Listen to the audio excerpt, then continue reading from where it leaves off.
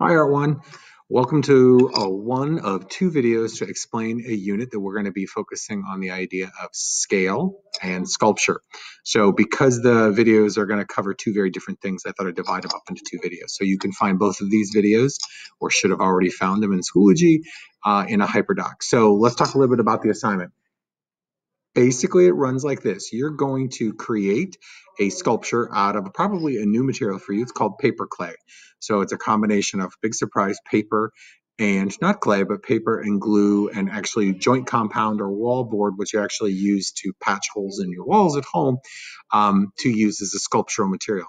We want you to understand the idea of how to work with sculpture, texture, how to understand scale, and also work with the idea of form, making something three-dimensional. So I'm going to move my image of myself here just a second.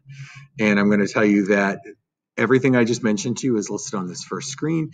You want to make sure you read the next few slides very carefully because they have the vocabulary, and there's a scale worksheet, which we'll talk about in a second, that's linked here and a couple other places in this HyperDoc.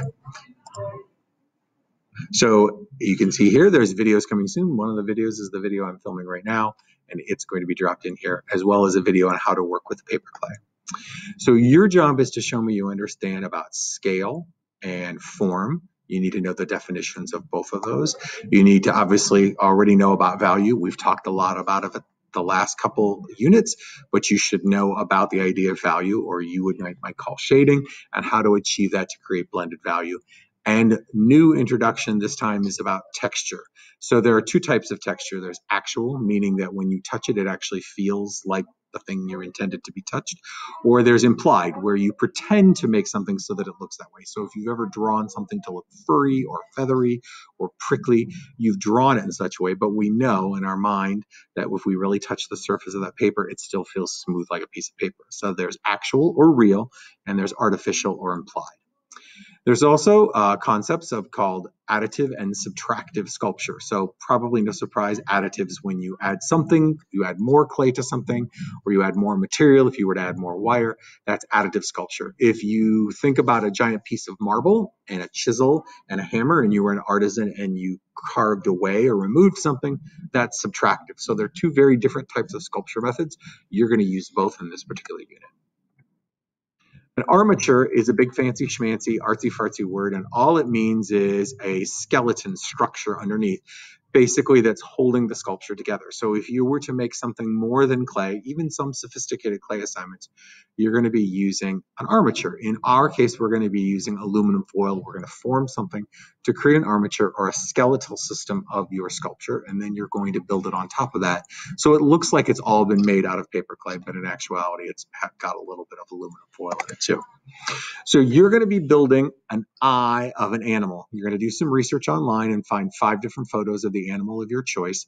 Those photo references are going to help you to draw them in scale, which we'll get to in a second. And then you're also then going to build it as a sculpture. So these on the screen are meant to look more like human eyes, but you're going to see that in our sculpture, you're going to be building an animal's eye.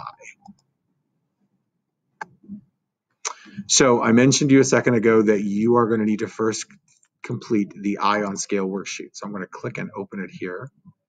And you're going to see that you're going to be asked to shrink to scale something. In other words, make it smaller. So you'll see the drawing of the man, and it's 7.5 head lengths long. And your job is to then shrink it to make it also 7.5 head lengths, but it's about half the size of the one that you can see that's on the right-hand side. Then at the bottom, you're going to be asked to enlarge something to scale, because if you haven't learned already or you didn't remember, scale is the idea of comparing 2 or more sizes of something. So if I bought a big SUV and before that I had a little tiny compact car, you know that if you put them side by side, obviously that one is larger because you compare the 2 sizes against each other. You do the same thing in art all the time. You compare 2 or more sizes. One thing is sort of the measuring stick for the other thing. So in both these cases, I'm asking you either to shrink or to enlarge to scale so that everything remains and looks the same. It's just a smaller version.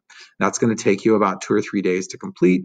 You want to make sure that when you get to the eye drawing, that's at the bottom, that it's done in full blended value. That's important. You've already learned how to do that, full blended value, and make sure all the texture is there. So in other words, you can see the hair on the eyelashes or any imperfections on the skin should show up. Then you're going to be asked on the back of that same sheet to do a little research and development. Go onto Google, go onto the internet, find 5 different photos of the exact same animal's eyes. We want you to see all of the research you found looking up the animal of your choice. You get to choose the animal, but we're going to be drawing and creating and sculpting the eye and sort of the surrounding area around the eye. So if it has fur or feathers or scale, all of that's going to be important. Then you're going to be asked to make a final drawing of the eye the way that you think it's going to look. So you're going to see a giant rectangle, as well as an example of a human eye done by a student a couple years ago. Again, you'll notice that there's shading and value on there. There's a little bit of texture to kind of suggest those wrinkles in the forehead. Your drawing should feel three-dimensional. So through its shading and value and the scale to making sure that it's drawn so that it is slightly smaller than the photo you probably found online, you want to draw that drawing of that eye. Okay, so that's basically it for this part of the unit.